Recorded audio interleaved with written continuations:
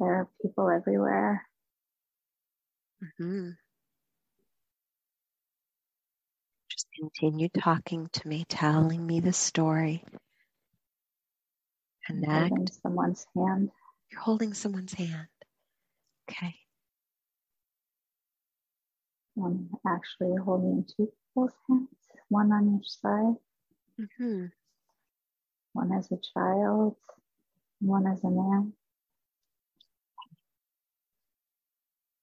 How do you feel in this space that you're in? Overwhelmed. You're overwhelmed. Why do you think you're feeling overwhelmed? We're running late. You're running late. Mm-hmm. Do you get a sense that you're walking? Yeah, definitely walking. Okay. All right, just take notice of where you are. Tell me about this scene. What do you see? Lines of people. There's a huge ship. And I think we're trying to get on it. There's lines of people and there's a huge ship. Okay. Mm-hmm. What else? My daughter is young. And I'm worried about losing her in the crowd. Are you carrying anything with you? No, my hands are occupied. Okay. With other hands. Yeah. And how old is the child? What does that? 3 or 4, maybe 5. Okay. We're just following people in line. Mm-hmm. They're checking people's hair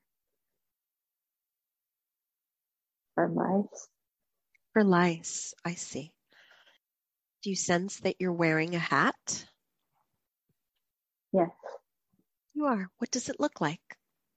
It's purple with feathers. Mm-hmm. But it's not expensive. What does your dress look like? Puffy sleeves and tight bodice. Poofy skirts. Kind of a cream color.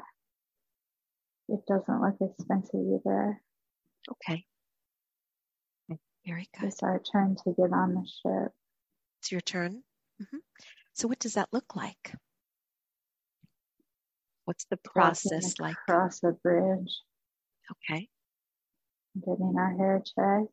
And my husband's getting his beard checked. And then they let us on. Tell me what the boat appears like from your perspective. Describe it to me. It's fancy. It's new. You can smell the fresh paint. It's the nicest place I've ever been. Okay. We have to find our room. Lots of big, long, white hallways with doors on both sides. Is there carpeting? Yes. What color is it? Red. Red. Mm-hmm. We're on the stairs going down, and there's no carpeting on the stairs. There's no carpet on the stairs. Okay. We found our room. It's bunk beds. It's all white bunk beds. My daughter asked if she can sleep on the top. She does. We tell her no. She's sleeping with me in the bed with me. My husband's on top, and there are 2 people we don't know in the other set of bunk beds. So you're sharing a room? Yeah. Did you happen to notice the room number as you walked in? No. Have you met your roommates yet? Yeah. Who are they? 2 single men from, it sounds like Italy. Okay. They don't speak English. They're friendly. So let's move ahead. When you leave your room, do you go to explore this boat, this ship? There's a beautiful deck outside. The breeze is crisp, and it would blow my head off if I didn't have it pinned on. What else? There are people sitting in chairs. Sitting in chairs. And see the back of the ship. The rail doesn't go very high. And I'm glad that my daughter is so small. Okay. And isn't a climber. Okay. I'm confused because I'm seeing fire. You are. Where? Where are you seeing fire? Just in front of me, like a doorway of fire. Okay. Okay. Let's just explore this. And just take a breath, removing any discomfort. You're safe. You're here with me. And you're just observing. But you can talk about it. So where are you? I'm in a green field. Okay. Picking plants. I don't know how I got here. Okay. Mm-hmm. All I'm right. collecting the plants. Where's the fire? I don't see it anymore. Okay. So why are you collecting the plants? I use them to treat illness. You do. What do the plants look like? Do you recognize them? There are some flowers, a lot of green plants. Mm-hmm. I don't know their names offhand, Okay. but I should. All right. So where do you go? Where do you take these plants? Back home. Okay. Let's go to what you call home. Allow yourself to be there. Streets are made out of dirt. It's a beautiful sunny day. Sky is blue. Mm-hmm. I have the plants I collected in my apron pocket. Mm-hmm. And I go into my home. It's small and made of stone. Maybe it's down. Okay. I go inside and there are vials and mixtures and tinctures on shelves. And my bed is in the loft upstairs. Okay. You get to by climbing a ladder. There's a bell on my door. There's a bell. Mm-hmm. I can hear when it opens. Mm-hmm. Do you get visitors? Yes, Why? Why do people come to see you? for my remedy. Your remedies. Mm-hmm. Tell me more. I'm pressing the plants to make more tinctures. Mm-hmm. I put some into the mortar, grind it up with a pestle, Okay. Mm-hmm. and I add some other things. Mugwort, What else? a doorbell rings. Okay. It's another woman coming in. Mm-hmm. What does she look like? She has red hair, freckles, it's curly, dark brown eyes. She says she's pregnant, but she can't be because her husband will know it's not his. Right. I help women. I You give help her them. a vial of something, Okay. and she leaves me a loaf of bread in a basket. She cries. When I speak, I sound Irish. Okay. What do you look like? Just kind of float above and look down at yourself. Describe yourself to me. Dark curly hair, Mm-hmm. bright blue eyes. I'm tall. Mm-hmm.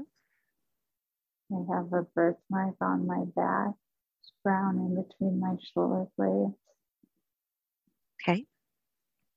I'm wearing what I think was probably once a white apron, but it's been used and loved and is no longer white. Mm-hmm. Tied around my waist. My skirts are full. Very good. Let's go ahead and move into this life that we are seeing right now to an important day. Tell me what is happening. I'm sitting in a courtroom. I'm the defendant. I'm being accused of witchcraft. Okay. I'm very scared. I'm trying to explain that I'm just using plants of the earth and that I would never harm anybody. But the priest is accusing me of poisoning people. I would never do that. You would never do that. I only want to help people. Of course. Can you describe the courtroom to me? The size, the people that are there? It's small, but it's packed in tight. There are people in pews. The judge in a wig at the front. And I'm in a box on the side.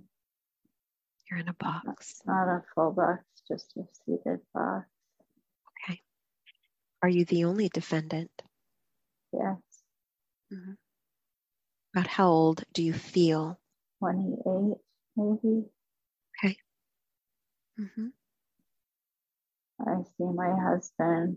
He's a businessman. And he looks terrified. Yes. But he won't stand up for me. I don't have anybody.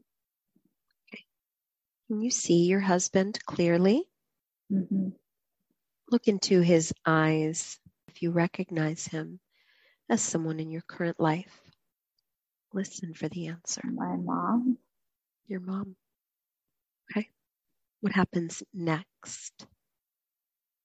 I'm found guilty. Mm-hmm. Sentenced to death by fire tomorrow.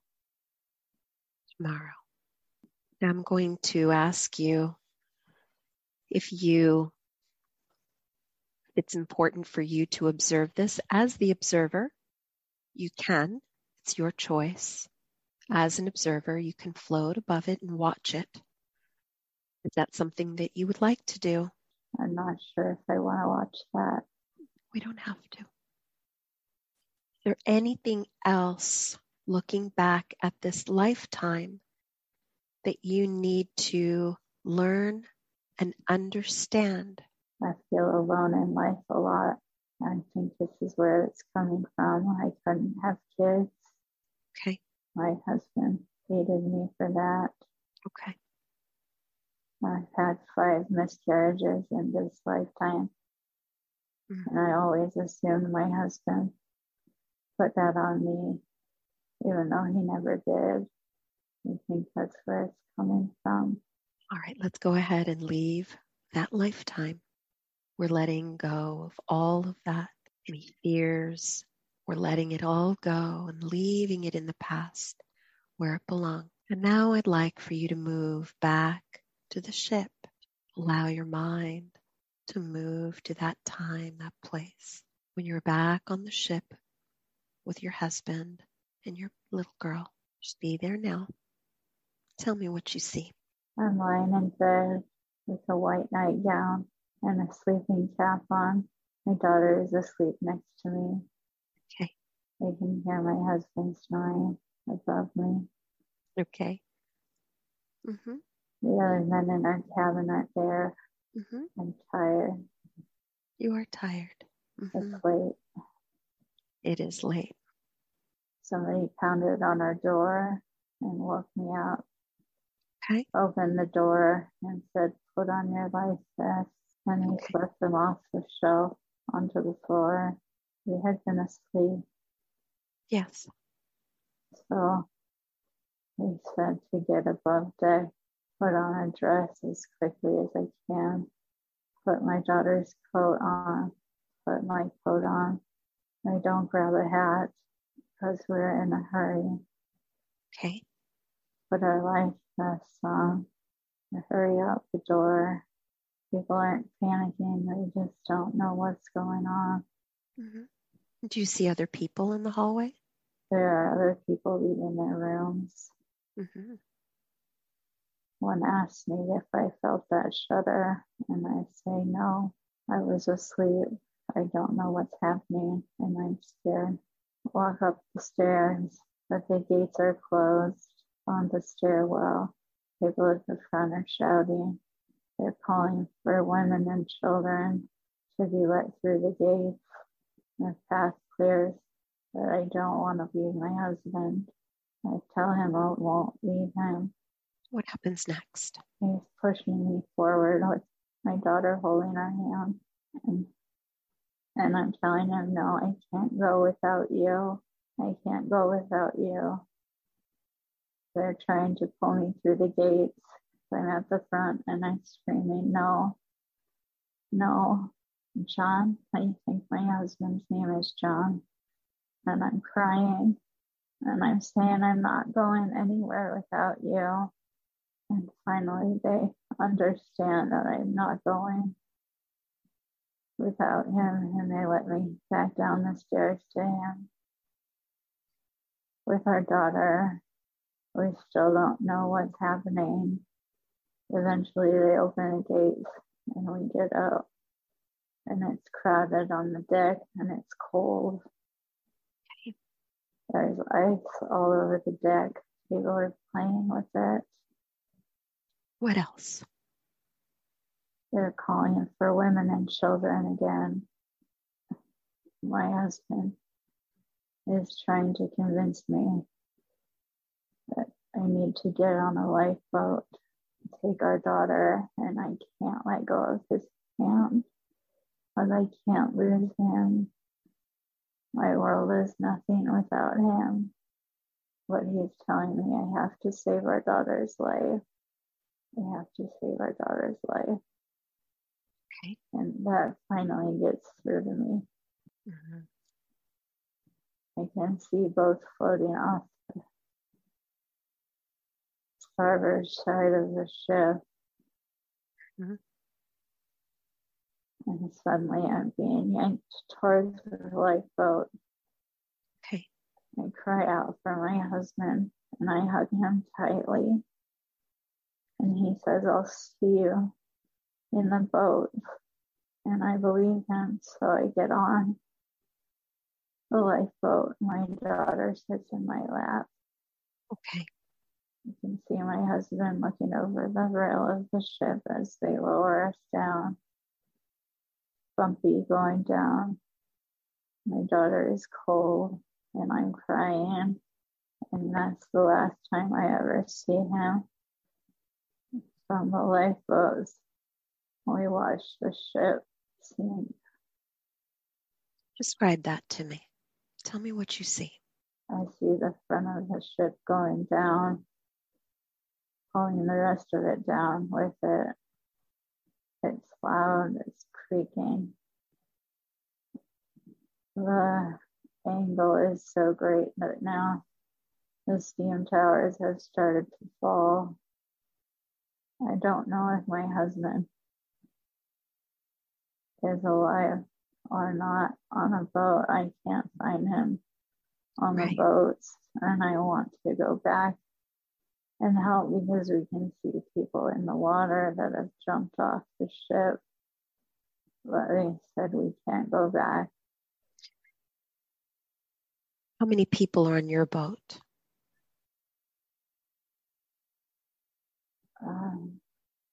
Maybe 50. It's not full. Mm-hmm.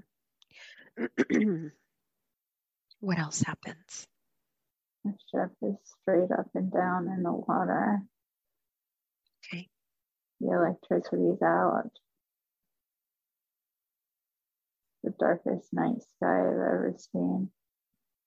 And then it's breaking in half. The top of the boat hits the water hard. The propellers slap down in the bottom of the boat. Sinks rapidly. It pulls the bottom half down. The propellers go straight up in the air. And at that point, I know that if my husband did not get off the ship in a boat, that he's gone. Because nobody could survive that by looking at it. Mm-hmm. And it's too cold outside to survive in the water, even with the life vest. Yes. The ship sinks. We can hear people screaming for help, but we don't go to them because the officer in charge of our boat says they'll swamp us. Mm-hmm. Okay. What else? What happens next?